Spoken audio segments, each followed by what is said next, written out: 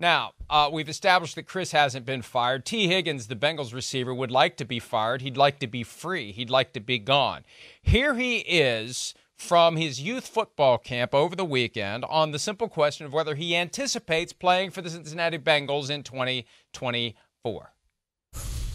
I do anticipate it. Cincy is growing up. I love for Cincy that I didn't think I would, but man, looking forward to it. Tee Higgins expects to be playing for the Bengals this year. And look, I think he's just acknowledging reality. The word was put out there weeks ago that he'd like to be traded. He asked to be traded. He wants to be traded. You know what happened after that was done? Nobody called.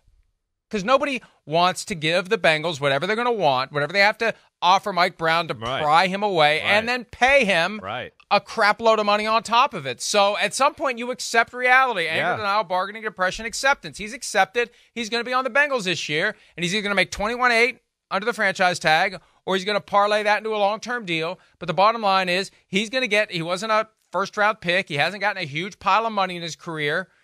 He's getting $21.8 million this year. Should he get more? Yes. Should the Bengals sign him long-term? Yes. Should they trade him to someone who will if they're not going to? Yes. But they don't have to, and they're not going to. So he gets $21.8, and we see what happens next year. Yeah, I mean, it's a very similar conversation to what we had last week multiple times, right?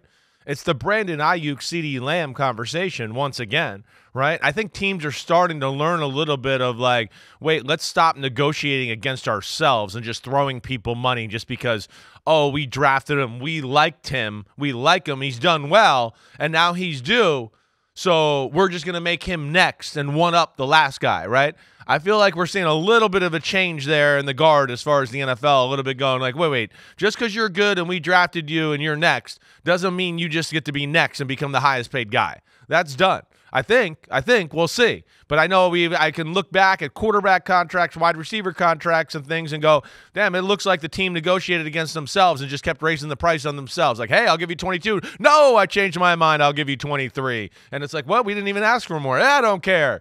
So that's where I think it is interesting as we look at this. And like to your point with the what you said, you're exactly right.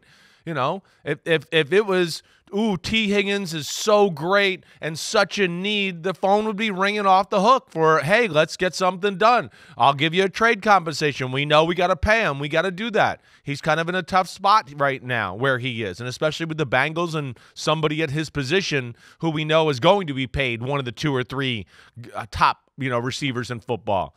So I feel bad for Tee Higgins. I do want him to get more money, but honestly, 21.8 for where he is probably more than what he could get. And when you break down the receiver contracts, what they actually are, like you did in your article this weekend, which I thought was awesome, right? I mean, I think that's more than he gets probably on the open market. So that's maybe one silver lining for the whole thing. Yeah, I was going to mention that. I pulled up these numbers, and it really is jarring. Now, it's great, future Mike. Contracts are going to have that same fluff built into them, Sure. but it helps put everything in perspective. Tyreek Hill, it's not a $30 million per year contract, in large part because the final year, $45 million, fully fake and phony, aimed at driving up the new money average.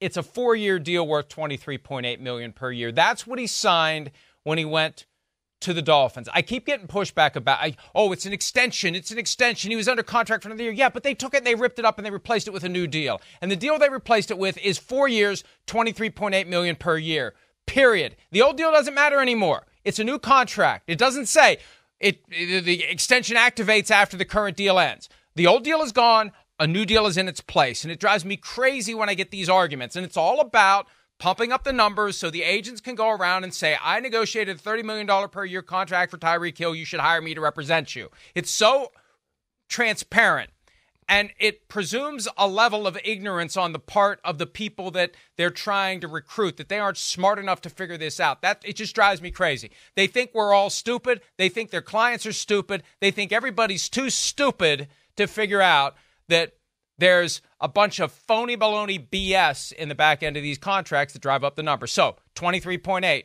for Tyreek Hill. Devontae Adams, $28 million. Nope, 22.5.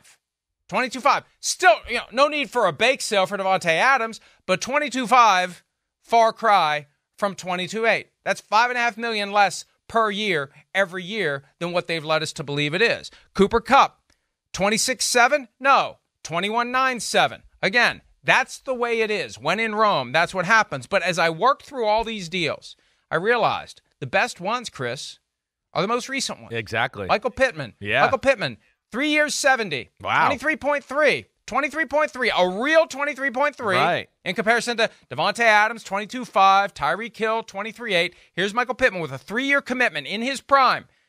3 years, not 4, not 5. Right. Not back ends that he can't get away from. 3 years, 70.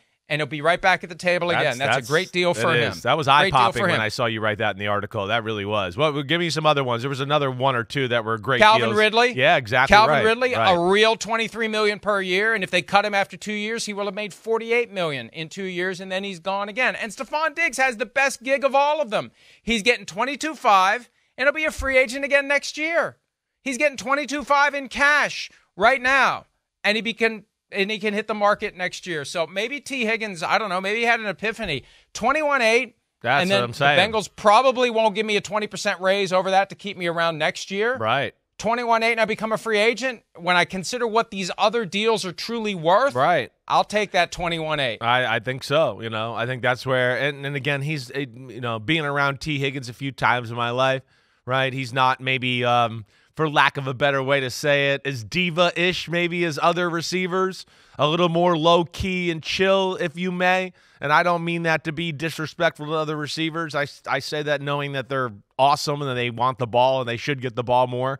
He just doesn't have that same way about him there. So, yeah, it seems like he is accepting. And probably because of all the things we talked about. Like you said, he was the first pick of the second round. He never saw that first-round type of money here.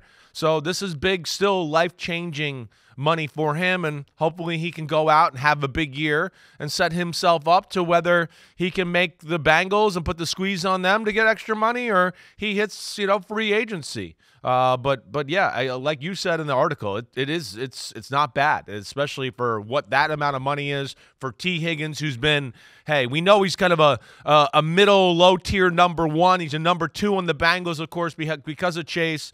It's still a pretty good price tag for what he is right now.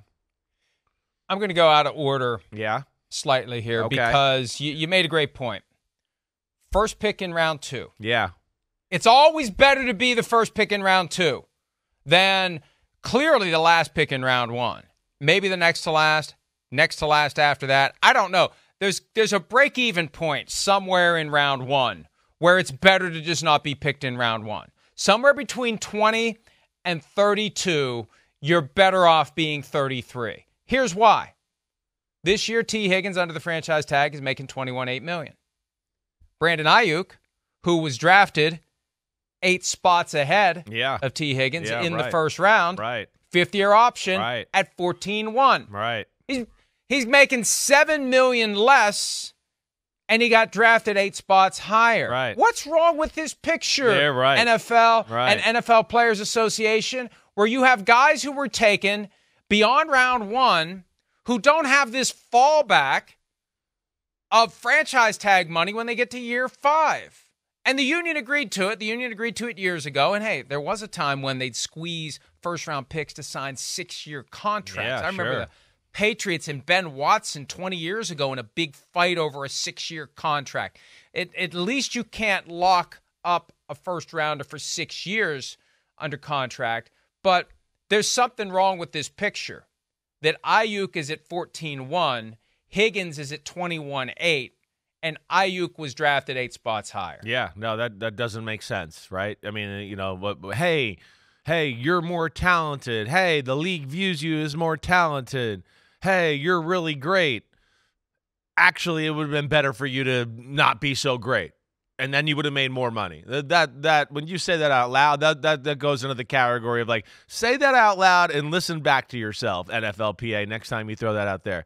You're right. It's back asswards is what it is. Or what did I do that? Ass backwards, bass backwards. Right, bass backwards is the next level way of saying ass backwards. Yes, to thank make you. the same Thank you. Literal. Bass backwards. Literal. That's the problem there. But I mean, again, it's good for the Bengals to have this tool as we talk about. It does give them one more year to figure it out. And, of course, we know they're a team that we look at and we go, they're in the Super Bowl window. And I understand them using all their tools that are available to them to keep the band together here for as long as they possibly can. Hi, it's Mike Florio. Thanks for watching PFT on YouTube. Hit subscribe for the latest news and analysis from Pro Football Talk.